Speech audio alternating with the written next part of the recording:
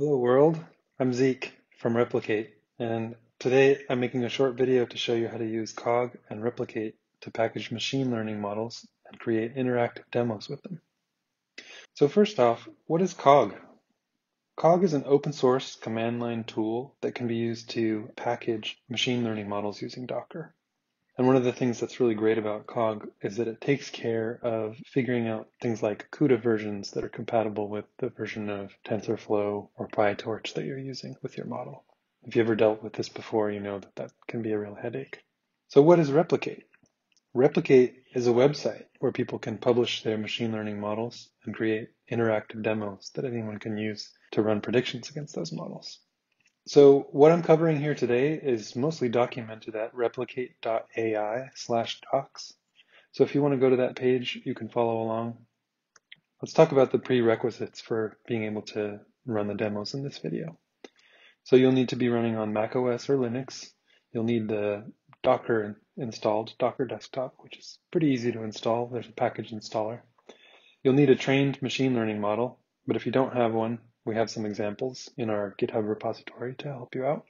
And in many cases, you'll need a GPU to train and run your machine learning models. But for the purposes of this demo, we'll be using a simple model that can run on a CPU. So before you can create a model, you need to create a Replicate account, which is pretty easy.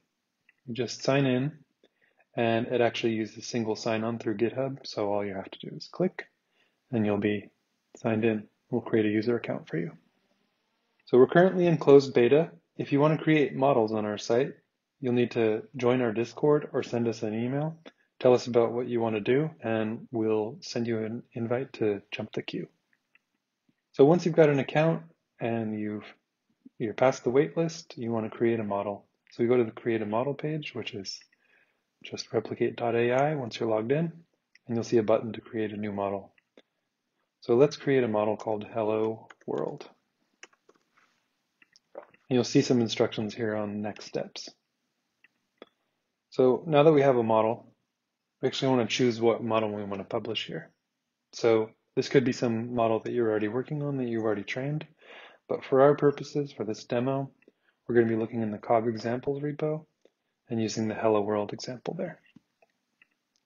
Next, we need to install the Cog command line tool. This is pretty easy. So there's two commands you need to run that'll just download the binary package and make it executable on your machine. And once you've got that, you'll now have a command called Cog that you can run with various functions. So we've installed Cog. Let's talk about Cog init.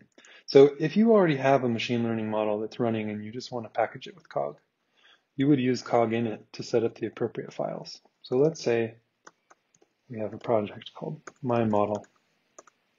If we run, and by default there's nothing in this directory, but if we run Cog init, that creates two files for us. Let's look at those two files.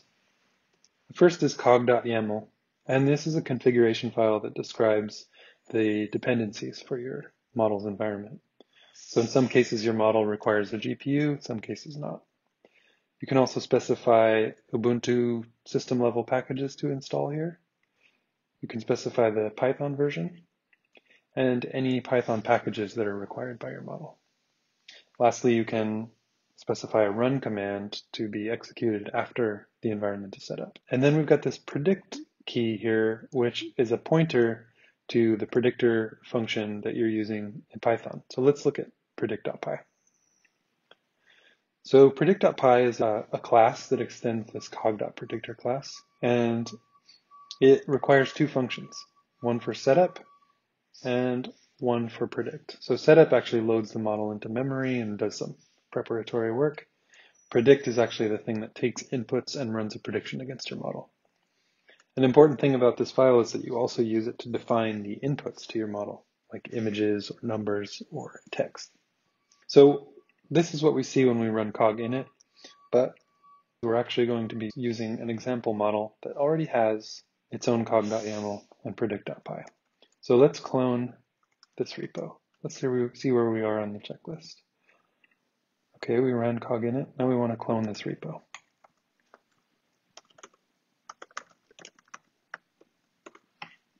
So let's cd into hello world, Cog examples hello world.